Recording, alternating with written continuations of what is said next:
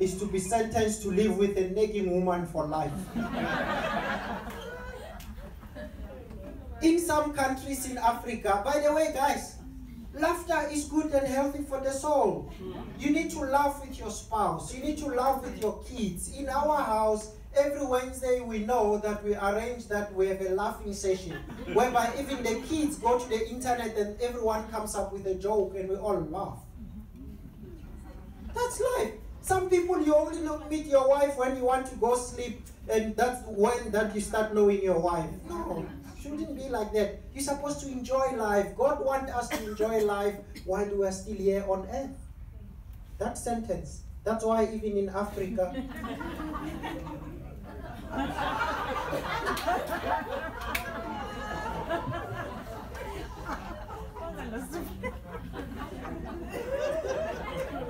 Honey, I think this one was bought for you, my love. Okay. So, you don't want to live like this, eh? I know that in some countries it's the other way around. Yeah, it's the man on the top and the woman. Yeah. I think it's very easy for us to laugh at that.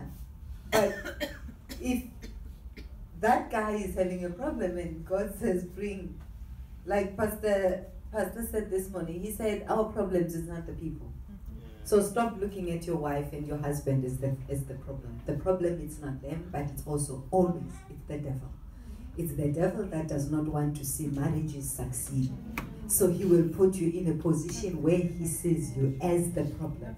But when you're dealing with him, it's for you to apply grace and say, I know he might see me as the problem, but right now, I know I'm not the problem, the devil is the problem. So I'm going to take away the focus and put it back where it belongs. I'm not going to put it on my husband. I'm going to put it back where it belongs. The focus should be the devil. Honey, let us not make the devil make us to fight.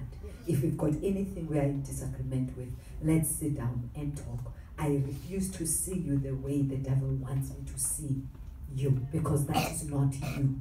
But sometimes when we're facing problems, you forget to look at your husband and see him as your husband, but you see him as the problem. And he's not the problem. So don't fight each other. You're not the problem. Fight the devil. The minute he sees that you are the strongest, he knows that he's winning, he's losing. Because the devil fights strong families. He knows in order to get everything finished, he has to fight the marriages.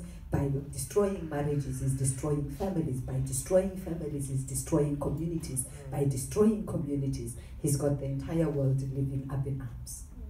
So at the end of the day, that's why even he attacks the man, because he knows that when he attacks the man who's supposed to be the visionary and the head in that family, then the children that are going to come out of that, they won't have the correct vision. They would not know how to be led by the man. They cannot be good fathers. They're going to end up in jail and all these things that are happening. It's not anything else. It's the plan of the evil one to destroy.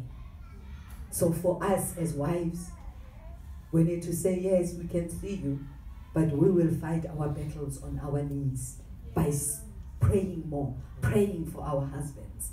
Not only when you feel like now it's too hot to handle things, but even when things are good. When a person says, I pray for him more than I pray for myself, that's exactly what I do. I pray for my husband more than I pray for myself. I pray for my children more than I pray for myself. Sometimes I even forget to pray for myself, because myself cannot exist if my children and my family and my husband is up in arms. The one thing that makes me feel I am complete, it's having that family and knowing that they are destined to be in the kingdom of God. So I fight the enemy, the correct enemy, and not fight him. Does that mean that there's no days that I would just say it and hang on?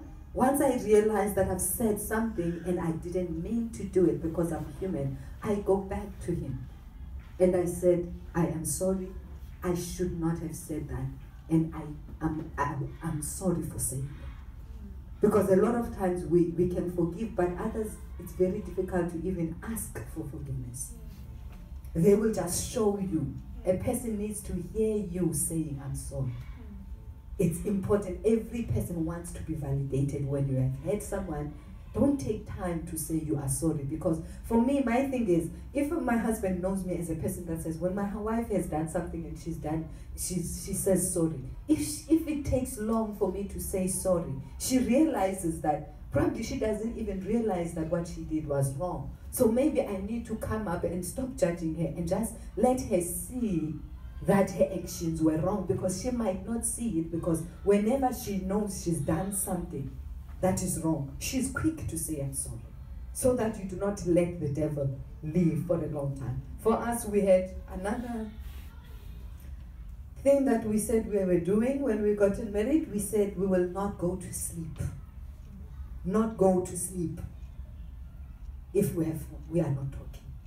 It means we don't go visit friends, we don't go anywhere, we lock ourselves up, we talk about it up until it's sorted, then we go out. But the thing that makes it to stand there for a long time, it is because you start pretending, because you need to go out. Now you're gonna put this mask on that says, me and my husband, we are in love, as we're not talking. I know we're not talking at home, but in front of you, I have to pretend that we are happy and in love and everything is fine.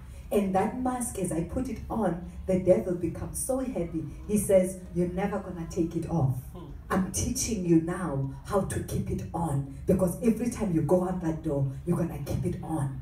And then you start pretending that things are good, and you start pretending up until your conscience, it dies, and you don't even feel that you are pretending anymore. I said, for me, I will never allow that to come to my marriage. I still stand and